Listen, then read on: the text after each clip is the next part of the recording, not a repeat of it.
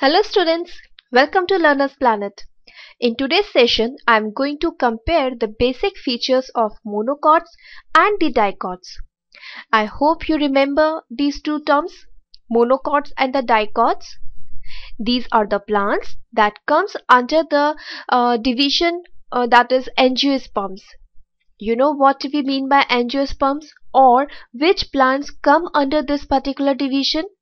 Yes, the plants which are able to bear seeds, and the seeds are enclosed inside the fruit. So such type of plants having these types of seeds are coming under the division that is angiosperms. Now further, depending upon the number of cotyledons present inside the seeds, these plants are subclassified, right? And what are those classes? What are those branches or those divisions further? They are the monocots and the dicots. Monocots are those which are having a single cotyledon, whereas dicot is the one which is having two cotyledons. But just following the meaning of these terms is not actually satisfactory. It is not clearly understood that exactly what type of characteristics are there in such plants. And moreover, by following the meaning, are you really able to understand that which type of plant will come under which category? So in today's session, I am going to discuss about the basic differences between the monocots and the dicots, or in simple terms I'm going to highlight some of the important features so that you can understand, you can classify the plants, you can identify the plants on those particular basis, the properties that I'm going to discuss now. So let me show you one picture of the table so that the things becomes very clear. So here is this chart. First of all, I always say this thing that monocots, they are having a single cotyledon, whereas dicots, they have two cotyledons. Now exactly what is meant by this particular point? See, if you look at a seed, you will find out that there is an outer covering, right? And that outer covering is known as the testa, or you can call it as a cuticle. So when you remove this outer covering, you will see inside that under this cover the part is present, and that part can be splitted into two parts, or it remains a single intact piece, right? So these are the cotyledons. If it is single, then it is a monocot. If it is divided or it splits into two, then it is a dicot, right? Now further, the plants, these seeds are actually present in the plants, or they are produced by the plants, right? So these plants are having the specific features. Cotyledon is of course related to the embryos or the cotyledons, right? Now the next is the leaf. By looking at the leaf, we can distinguish between the monocot and the dicot. How? There is the venation pattern in the leaves, right? I hope you understand what is this venation. There are the veins which are present here in the plants or the leaves, right? And you must have seen that these veins, they have different pattern, right? So if these veins are arranged in a parallel form, then they must be a monocot. And if the veins are present randomly in the net form or in the reticulate pattern, then they are supposed to belong to the group dicot. So now you understand what is actually the veins. Veins are basically these thin fibers which are present in the leaf part, right? So actually, well, these veins, they are arranged in a particular pattern. See, in this case, it might not be very clear in this leaf. So basically, see how these are arranged. This is the leaf structure, right? And this is the midrib here, and these are the veins which are present. So if they are present in a way that is parallel to each other, then definitely these must belong to the group monocot.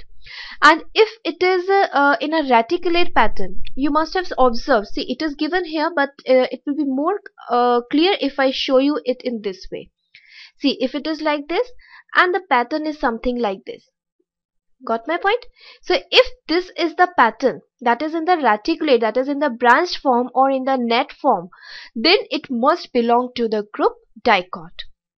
So this is one of the way that after by looking at the plant's different parts, you can understand that it must belong to which category, that is monocot or the dicot. Beside that, if we compare the stem structure, of course for that we have to follow the TS structure and we have to observe it under the microscope. So if we follow this particular technique, then over there we are going to concentrate over the vascular bundles. See, I can simply explain that this vascular bundle, it is actually scattered in case of monocots, whereas it is arranged in the form of rings in the case of dicot. So if you observe it under the microscope, if this TS is having this type of ring pattern, that means it is properly arranged in this circular pattern, then it should be a dicot plant. And if it is present in the random pattern, that is it is scattered in this TS section, then of course you can say that it must be a monocot plant. The next thing that we can observe with the naked eyes is the roots. If these roots are fibrous, right, then it must be a monocot plant. And if there is a taproot system, right, there is one prominent root here which is having these fibers, then such type of taproot is actually the characteristic feature of dicot plant. Then comes the flowers. So if the flowers, see, each flower is having the petals, it is a well-known fact, right? So if these floral parts, they are arranged in the multiple of 3, that means 3 sets are there in each ring in the flower, then it must be a monocot plant. And if these petals, they are arranged in multiples of 4 or 5, then it must be a dicot plant. You understand basically what we mean by this thing? See, in this flower, can you observe these white petals are shown here, 1, 2, 3, 4 and 5. So first set is made up of 5, then second set of petals which is shown here with another color is again a multiple of 5. So if these petals are arranged in the multiples of 4 or 5 or more, then of course this must be a dicot. And if it is arranged in the 3 petals, then it is a monocot plant. So either by looking directly at the structure, external features or the external structures, and you can actually distinguish between the monocot and the dicot. Besides that, by looking at its microscopic structure or different embryonic structures, definitely you will be able to distinguish between the monocots and the dicots. So this is all about the comparison of monocots and dicots. I hope this topic will actually help you to learn these characteristic features of the two things. See, when you study through the practical aspects, definitely things become quite more easy to understand it. I will come back with the next topic in the next session. Till then, thank you so much. Have a nice day. Goodbye.